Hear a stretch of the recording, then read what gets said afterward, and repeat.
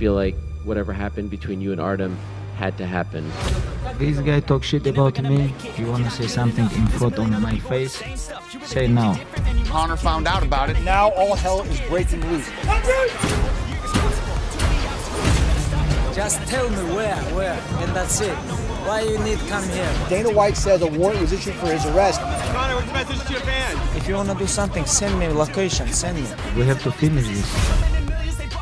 UFC ပြိုင်ပွဲတစ်လျှောက်ပေးပန်ဖြူနဲ့ငွေအများဆုံးရခဲ့တဲ့ပွဲတစ်ပွဲရှင်ပြိုင်မဲ့ကစားသမား2ယောက်ကရုရှားကစားသမားခါဘစ်နဲ့အိုင်ယာလန်ကစားသမားကော်နာမက်ဂရီဂေါ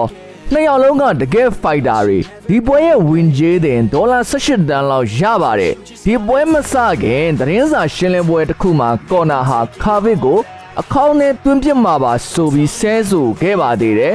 Here he is right here in front of you. I'm right in front of you. Come here for smash this guy.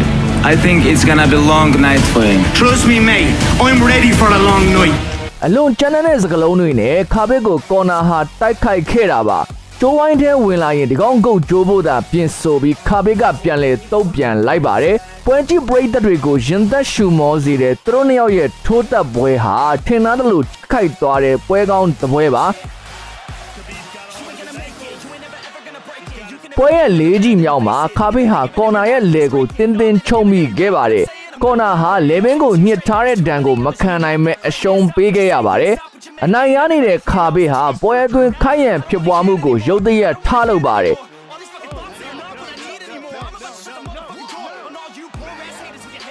ဒီပွဲဟာအတော်လေးပွဲစုသွားခဲ့ပါတယ်ဒီဖြစ်ရဲ့အတွက်ခါဘစ်ဟာပြန်ဝဲဝင်ခွင့်6လအပိတ်ခံရပြီးအမေရိကန်ဒေါ်လာ9သိန်းပေးဆောင်ခဲ့ရပါတယ်နောက်ပြီးဒီပွဲကြောင့်ကျွန်တော်တို့မြန်မာပရိသတ်တွေဟာခါဘစ်နာမည်နဲ့ကစားသမားကိုအတော်လေးစိတ်ဝင်စားရှိလာခဲ့ပါတယ်ဘစ်ဆိုတာရုရှားလိုကစားသမားလို့အဓိပ္ပာယ်ရပါတယ်သူ့နာမည်အရင်းကတော့ခါဘစ်နမူမာနာပိုဗစ်နာမာဂိုမီဒိုဗ်ပါနာမည်အရှိကိုပြောပြီးတင်ဆက်ရရင်အတော်ကိုအစင်မပြေဖြစ်လို့ရွှေညီကိုရိုနဲ့ရင်းနှီးပြီးသားခါဘစ်ဆိုတဲ့နာမည်နဲ့ပဲတင်ဆက်ပေးသွားပါမယ်ကဲအစင်းနစ်ဖြစ်ရင်စားလိုက်ကြရအောင်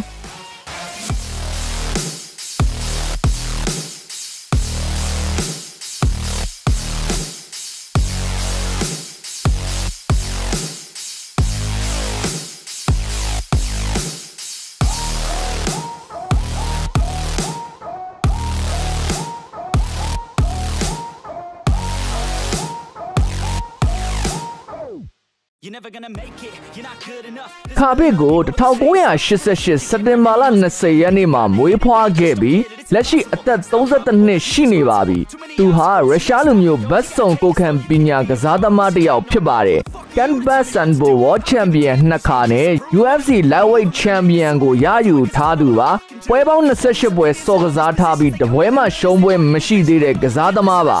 UFC ရဲ့အကောင်းဆုံးကစားသမားစရင်းမှာလည်းသူဟာနံပါတ်2နေရာမှာနေရာယူထားတာပါနောက်ပြီးမွတ်စလင်တဦးအနေနဲ့ UFC တိုက်တဲ့ကိုပထမဆုံးရယူထားသူလည်းဖြစ်တယ်လို့ရုရှားလူမျိုးအနေနဲ့ဒုတိယမြောက်ရယူထားသူလည်းဖြစ်ပါတယ် Instagram မှာလည်း MMA ကစားသမားများစွာထဲမှာအများဆုံး follow အလုပ်ခံထားရသူလည်းဖြစ်ပါတယ်ဆူမက်ဒီစကီမျိုးနဲ့စီဒီဆိုတဲ့ရွာကလေးမှာမွေးဖွားခဲ့တဲ့သူဟာမွေးချင်း3ယောက်မှာဒုတိယမြောက်သားဖြစ်ပါတယ်သူငယ်စဉ်ကသူ့အဖေပြောင်းရွှေ့နေထိုင်ခဲ့တဲ့ကရီဗိုဆိုတဲ့မြို့ကလေးကနှစ်ထပ်အိမ်လေးကိုပြောင်းရွှေ့ခဲ့ပါတယ်အဲ့ဒီအဆောက်အုံရဲ့မြင်းကြီးဓာတ်မှာဂျင်ကန်တစ်ခုကိုဖွင့်လှစ်ခဲ့ပါတယ်အဲ့ဒီမှာလာစောတဲ့နဗန်းသမားတွေနဲ့ရင်းနှီးခဲ့တာကြောင့်ဒီကစားနည်းဟာခါဘစ်အတွက်မစိမ့်ပါဘူးသူတို့ဂျင်မှာလာစောနေတဲ့ကစားသမားတွေရဲ့လေ့ကျင့်မှုကိုကြည့်ရင်သူဟာနဗန်းကိုအလွန်စိတ်ဝင်စားလာခဲ့ပါတယ်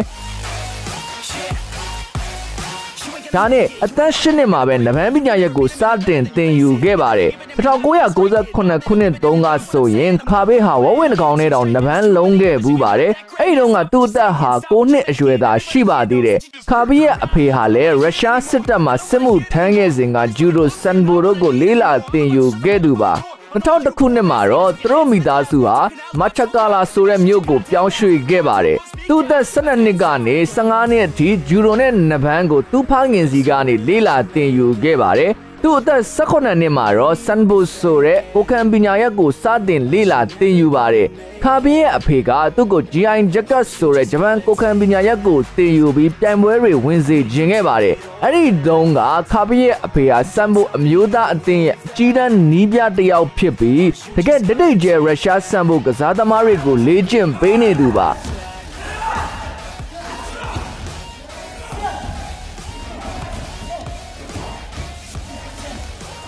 ခါဘေးကဘတ်ဆုံကိုခံပညာပြိုင်ပွဲတွေပေါ်စိတ်မဝင်စားခဲ့စဉ်ကဆိုလမ်းပေါ်ရန်ပွဲတွေတော်တော်များများဝင်နှွဲခဲ့ပါတယ်2008ခုနှစ်မှာတော့သူကရုရှားမှာပြုလုပ်တဲ့ MMA ပြိုင်ပွဲမှာစပြီးဝင်ရောက်ရှင်ပြိုင်ပါတယ်တလအတွင်း၄ပွဲကစား၄ပွဲလုံးအနိုင်ယူနိုင်ခဲ့ပါတယ်အဲ့ဒီနှစ်ရဲ့အော်တိုဘာလမှာကျင်းပတဲ့အင်လာဂူလာအာတီယန်ကပ်ပြိုင်ပွဲမှာလည်းပြိုင်မက်3ယောက်ကိုအနိုင်ယူပြီးချန်ပီယံဖြစ်ခဲ့ပါတယ်အဲ့ဒီနောက်3နှစ်အတွင်းမှာသူဟာပြိုင်ဘက်12ယောက်ထဲမှာ17ယောက်ကိုအလဲထိုးခဲ့ပါတယ်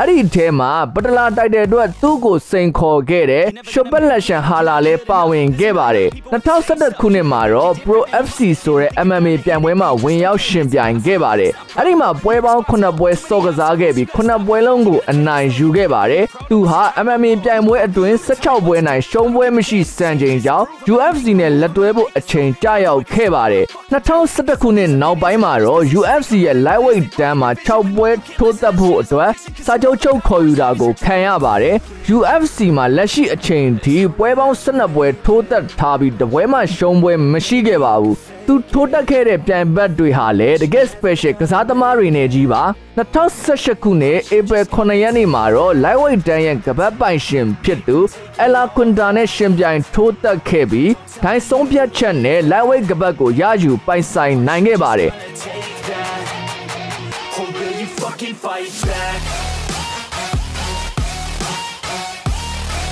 2018အောက်တိုဘာ6ရက်နေ့မှာပဲသူ့ရဲ့ lightweight တန်းကပတ်ကိုရယူဖို့စိန်ခေါ်သူကော်နာကိုချုပ်ကွက်နဲ့အနိုင်ယူပြီးသူ့ချန်ပီယံဘွဲကိုကာကွယ်နိုင်ခဲ့ပြန်ပါသေးတယ်ဒီပွဲမှာတောင်းချမ်းခဲ့မှုကြောင့်ရရှိခဲ့တဲ့ပွဲပိတ်ပြစ်ဒဏ်ကြားခံပြီးနောက်သူ့ချန်ပီယံဘွဲကိုရယူဖို့စိန်ခေါ်တဲ့ Dustin Poirier ကိုလည်း3ချီအတွင်းအနိုင်ထိုးသက်ပြီးချန်ပီယံဘွဲကိုကာကွယ်နိုင်ခဲ့ပါတယ်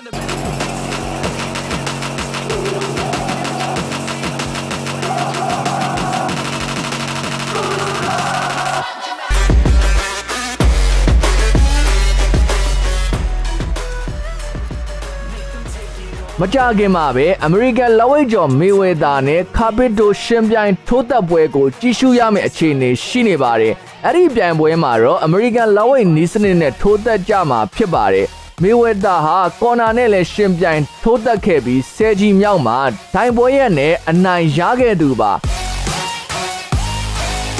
ဒီကစားသမား2ယောက်လုံးဟာရှုံးပွဲမရှိတဲ့ကစားသမားတွေဖြစ်တာကြောင့်ပြိုင်ပွဲတာတကယ်ဖြစ်လာရင်တကယ်ကိုကြည်ကောင်းမဲ့ပွဲပါနောက်ပြီးကျွန်တော်တို့အချစ်တော်အွန်လိုင်းအယ်ဆန်နဲ့ခါပစ်တို့ရှင်ပြိုင်ထိုးတက်မယ်ဆိုတဲ့သတင်းသူတွေလည်းလက်တလောထွက်ပေါ်လျက်ရှိပါတယ်ခါပစ်ဟာ UFC lightweight တန်းကဖြစ်ပြီးအောင်လားကတော့ဒဝမ်ရဲ့ light heavyweight တန်းကဖြစ်ပါတယ်အောင်လားဟာ UFC နဲ့စာချုပ်ချုပ်ဆိုထားသူမဟုတ်တယ်လို့ခါပစ်လို့ UFC lightweight တန်းချန်ပီယံကိုစိန်ခေါ်ထိုးတက်ဖို့ဆိုတာဟာအစင်ပေါင်းများစွာကြော်ဖြတ်ပြီးမှထိုးတက်ခွင့်ရမှာပါဒါကြောင့်ခါပစ်နဲ့အောင်လားရဲ့ပွဲဟာလက်တလုံးမှာဘလို့မှမဖြစ်နိုင်တဲ့စိတ်ကူးတသက်တာဖြစ်တယ်လို့ပြောကြရဲ့နဲ့ဒီဗီဒီယိုကိုဒီမှာပဲအဆုံးတတ်လိုက်ပါတယ်ခင်ဗျာ